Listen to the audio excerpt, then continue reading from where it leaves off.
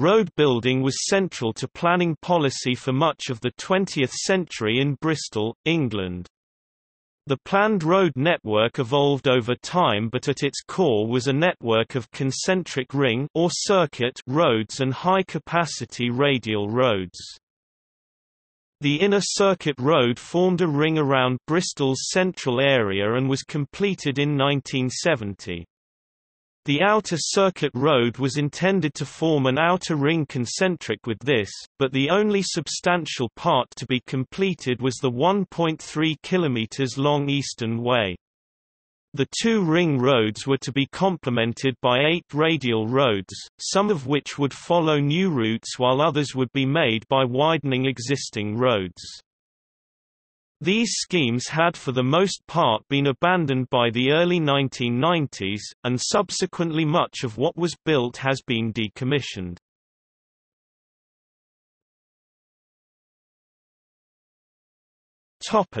Planning and construction.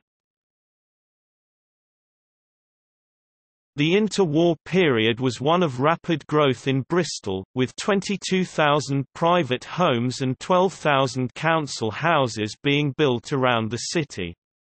In addition, Bristol was at the focus of a number of through routes, with growing volumes of traffic concentrated into a highly constrained area in the city centre. To address this, in 1923 the City Council set up a town planning committee chaired by B. F. Bruton, which developed into the Bristol and Bath and District Joint Regional Planning Committee. Bruton co-authored Sir Patrick Abercrombie's Bristol and Bath Regional Planning Study of 1928, out of which the plan to ease Bristol's traffic congestion using concentric ring roads grew.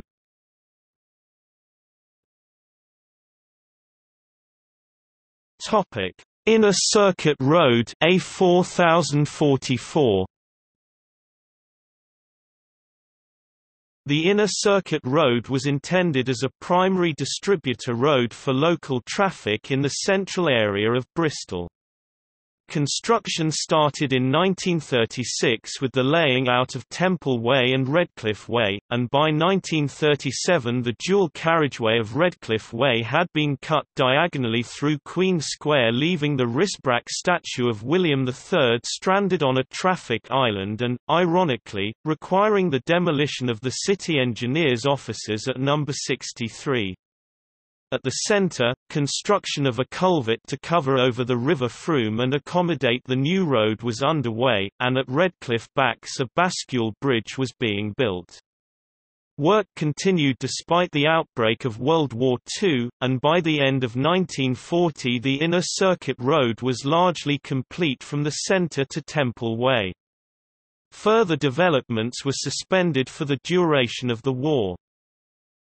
Construction work restarted in the early 1960s with Phase 3 from St James Barton to Wellington Road. A 318 metres re-erectable flyover was constructed at Victoria Street in 1967, and the Temple Way underpass was completed in 1968. By 1970, with the construction of the last few links at Lewins Mead and Rupert Street, the Inner Circuit Road formed a complete 3.4 km ring. The later phases of the Inner Circuit Road, from Old Market to the northern end of the centre, attempted to vertically segregate pedestrians from motor traffic. At Old Market Roundabout, escalators led up to a system of bridges and decks leading through to Castle Park. A similar elevated pedestrian system was partially completed at Lewins Mead and Rupert Street, whilst at St James Barton pedestrians were consigned below the roads in what became known as the Bear Pit. This vertical segregation infrastructure, consisting largely of unattractive concrete steps and walkways with poor accessibility, was never popular with pedestrians and much of it has subsequently been removed.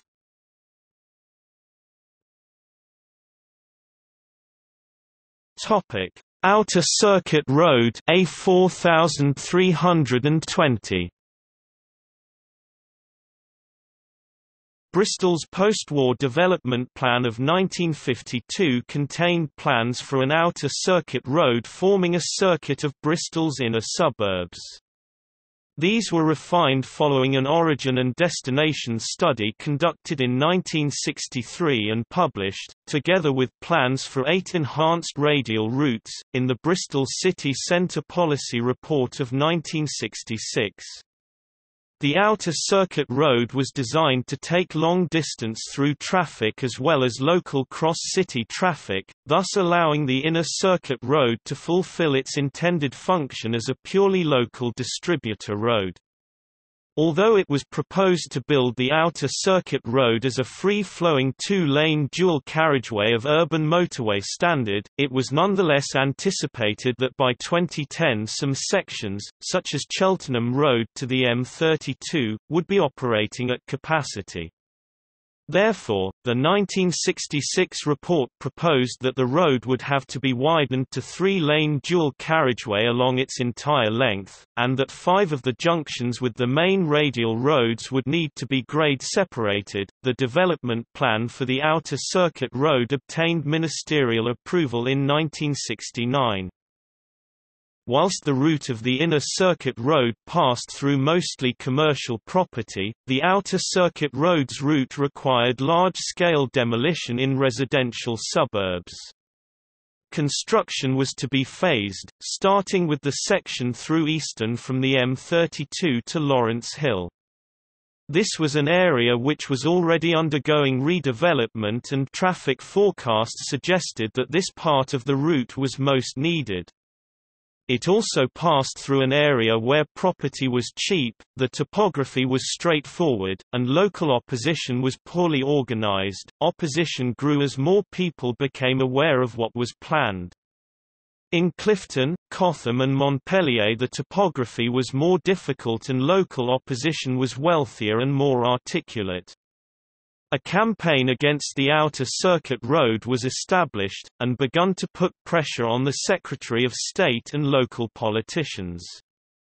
Despite this, construction of Easton Way was completed, and in steeply hilled picturesque Totterdown more than 500 terraced Victorian houses and businesses were demolished in preparation for a huge new roundabout that was never built. By the early 1970s, public opinion of urban roadbuilding had changed and pressure groups were starting to have an impact, but more than anything it was the economic climate that halted development.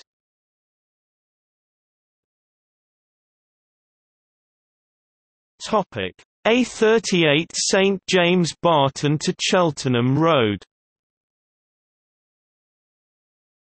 The 1966 report proposed to widen this route to form a 2-lane dual carriageway, with an almost continuous central reservation to restrict right-hand turns.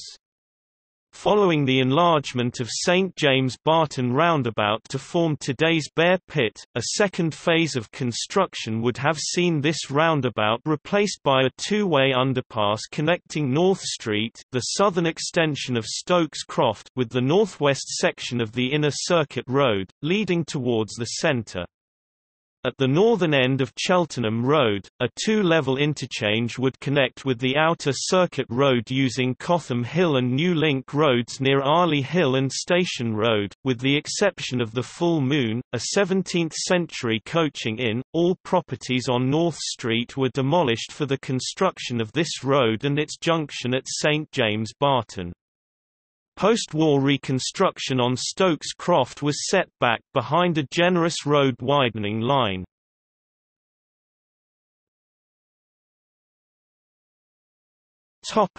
M32, the Parkway. The M32 forms the main link between central Bristol and the M4 and M5 motorways. Its construction in the 1970s involved the destruction of historic parkland at Stoke Park and a large railway viaduct at Muller Road, and at its southern end extensive demolition was required. However, as with Easton Way, this was linked with redevelopment and slum clearance. Several streets of Georgian properties, some listed, were cleared for Newfoundland Way, which formed the final link from St Paul's Roundabout to the Inner Circuit Road at Bond Street. The M32 is an overwhelming barrier to mobility and accessibility for residents of St Paul's and Easton, with the main links between the areas consisting of grade-separated dual carriageway intersections and narrow footbridges crossing the motorway at a dizzying height.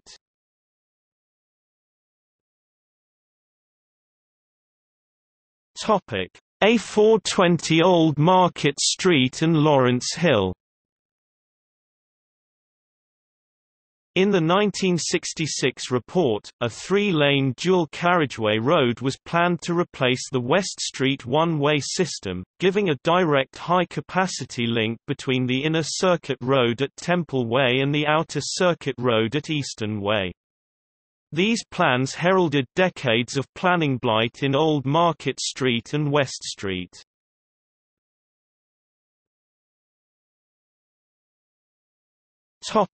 A4 Bath Road and A37 Wells Road.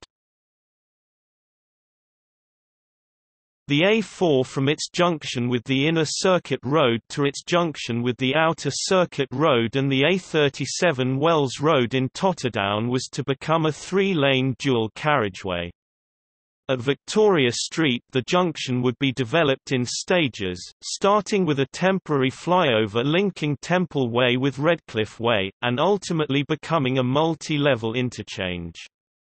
The original Bath Bridge would be replaced with a new span to the east, allowing for a flyover across Bath Bridge roundabout for through traffic.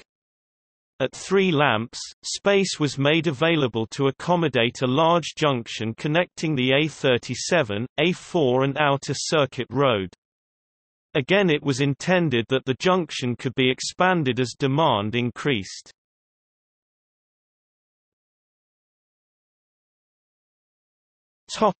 A38 Redcliffe Hill and Bedminster bypass. Properties on Redcliffe Hill, including the historic Redcliffe Shot Tower, were demolished in 1968 to make way for the northern end of a proposed dual carriageway connecting with the A38 southwest of Bedminster. The new route was to be an elevated road running in a straight line parallel to East Street and West Street, crossing under the Bristol to Exeter Railway west of Bedminster Station, then continuing to a flyover intersection with Outer Circuit Road at Sheen Road before joining the A38 at Bridgewater Road near its junction with Bishopsworth Road. This road formed part of a comprehensive redevelopment scheme for Bedminster, which included Dolby Avenue, built as a bypass for East Street, and the Outer Circuit Road. Although many properties were demolished, no significant construction of the bypass took place south of Bedminster Bridge.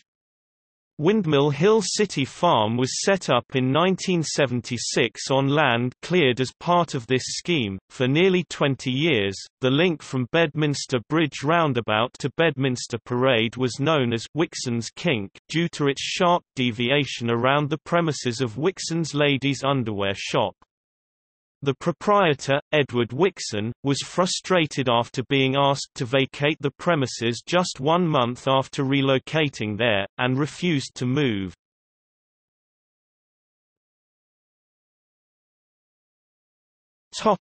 A370 Coronation Road, Cumberland Road and Cumberland Basin Interchange. The 1966 City Centre Policy Report proposed that the A370 west of Bath Bridge would be routed along either side of the new cut, with incoming traffic using Cumberland Road, Commercial Road and Clarence Road on the north bank, while outgoing traffic was to use York Road and Coronation Road on the south bank. Wapping Road was to be widened to 36 feet (11 meters) to link with the Inner Circuit Road at the Grove. Georgian houses along York Road were acquired and became derelict in anticipation of widening this route, but were eventually restored after the project was cancelled. The route had changed significantly by 1972 when the Casson-Conda report was published. The eastern terminus of the road had become a new large free-flow junction with the Outer Circuit Road, by then diverted to the east of its 1966 proposed alignment. This junction, together with associated links to the Inner Circuit Road, would have consumed most of Spike Island to the immediate south and east of today's location of the SS Great Britain. The A370 was to cross the New Cut on a new bridge west of Sydney Row before connecting to its current route near Greville Smith Park. Somerset County Council's County Development Plan of 1965 included a southern motorway link with Bristol, starting at Cumberland Basin and passing to the east and southeast of Long Ashton before skirting the northern edge of Nailsea and connecting with the M5 motorway at Junction 20. Although this scheme did not survive the 1974 local government reorganisation, the Long Ashton bypass follows its route as far west as Flax Burton.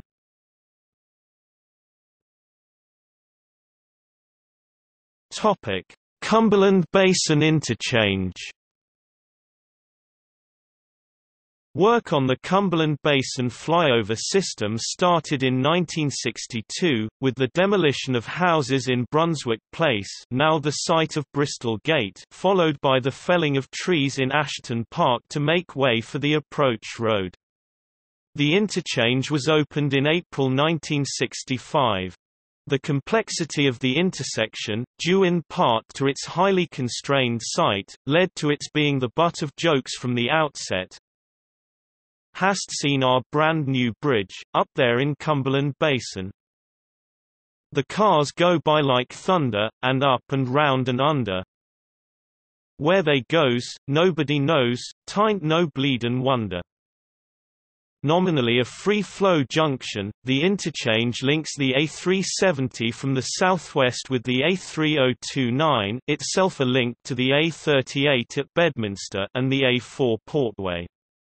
Where the main flyover crosses the western end of Spike Island, slip roads connect to minor local roads leading to Cumberland Road. These appear to have been intended to connect to the A370 through Spike Island.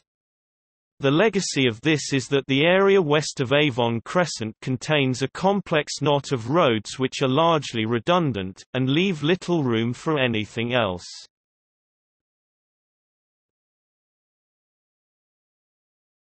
A4 The centre to Hotwell Road. At the time of the 1966 report, the route of the A4 took it along the southern edge of College Green and thence to Hotwell Road via Deanery Road. A new route was proposed which would improve the environment of College Green by taking traffic through the then derelict area of Cannons Marsh, now known as Harbourside, on a one-way system using Anchor Road for inbound traffic and a new parallel road to its south for outbound traffic. At the eastern end of this road system, a new bridge would cross the floating harbour and link to the Grove at its junction with Prince Street. At the western end would be a multi-level junction with the Outer Circuit Road, Jacobs Wells Road, St George Road and Hotwell Road. The road at the southern edge of College Green was closed in 1991, in a scheme which improved access to Anchor Road from the centre. The remaining elements of this plan were not implemented.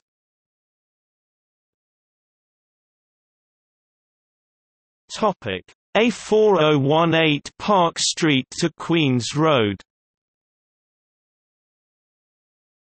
The strategy for this route, given its role as an important shopping area, was to divert local through traffic away from it as far as practicable using the new road system in Cannons Marsh.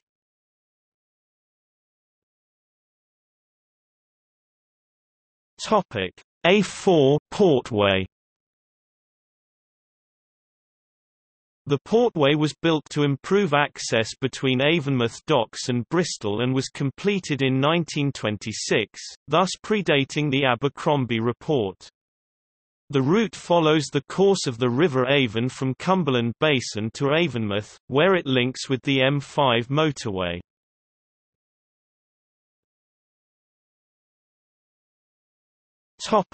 Other routes. The remaining major routes out of Bristol were all subject to widening schemes. Any new development along these roads had to comply with setback building lines referred to as road widening lines. These are still evident in places like Whiteladies Road, where new buildings stand some 5 to 10 metres behind their older neighbours.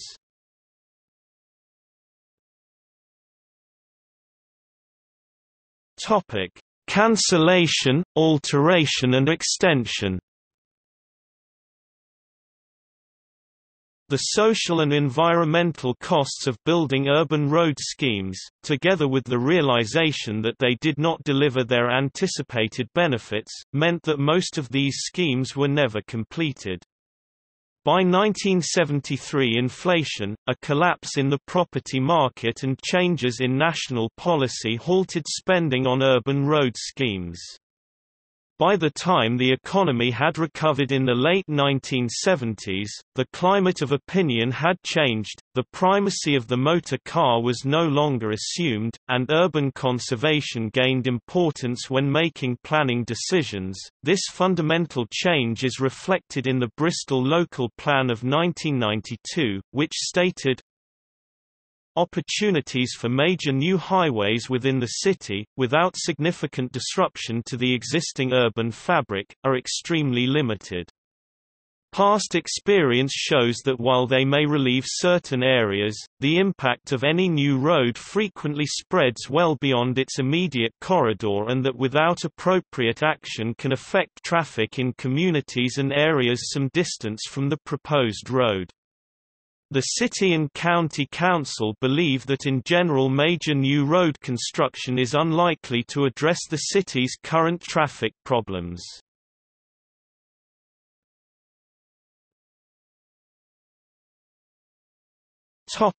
College Green. Before 1991, the main route of the A4 between the centre and Cumberland Basin passed along the south side of College Green, causing noise, pollution and traffic intrusion. In 1991 this route was closed and traffic was diverted onto Anchor Road. Although this scheme had some similarities to earlier proposals, it was much reduced in scale. Access to Anchor Road from the centre was improved, but it remained a two-lane road and none of the other through routes were built.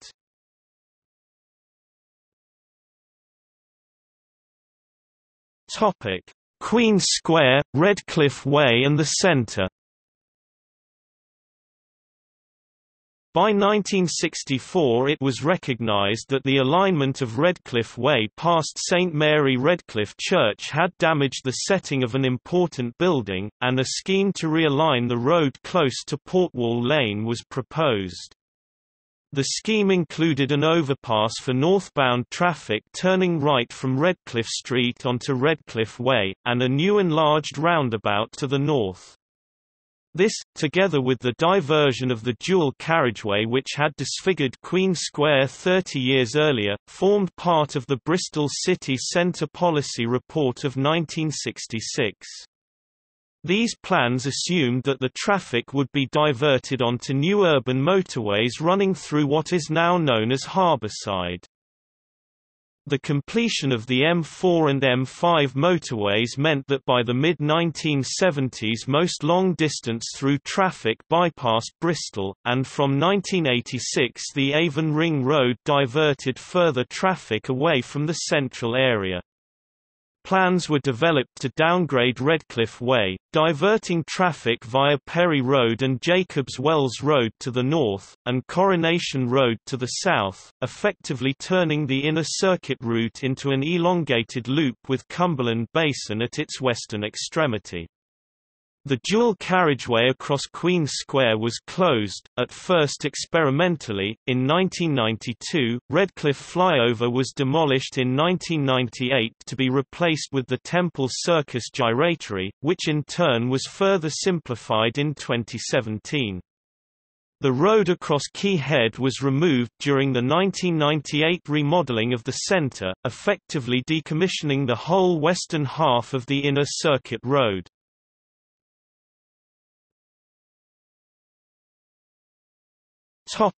Bond Street. Temple Way and Bond Street were diverted to the east of their original alignment at the junction with Newfoundland Way from 2005 onwards to accommodate Cabot Circus, an extension of the Broadmead shopping district.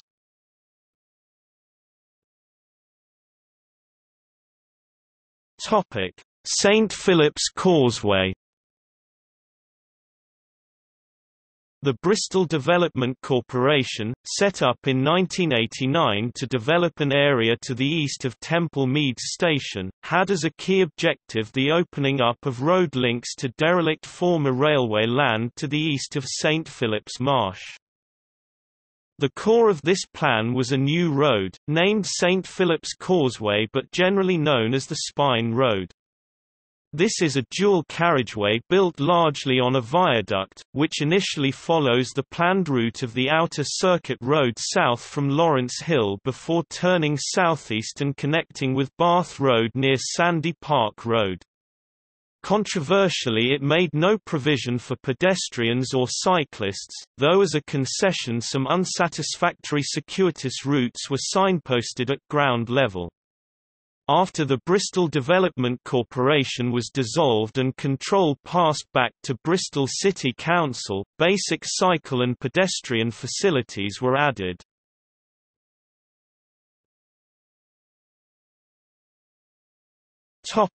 Future plans.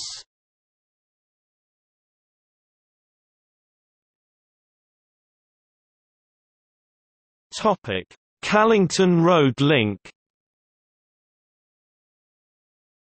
The Callington Road link is a proposed extension of St Philips Causeway southwards along the course of the dismantled Bristol and North Somerset Railway to Callington Road, near the Tesco Extra supermarket.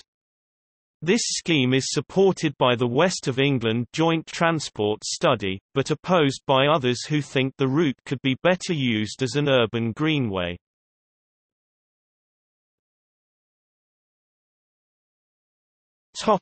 Western Harbour. In 2018, Bristol Mayor Marvin Rees announced plans to downgrade the heavy road infrastructure of Cumberland Basin and replace it with a less high-impact option, releasing some 15 to 20 hectares of developable land with potential for providing 3,500 homes.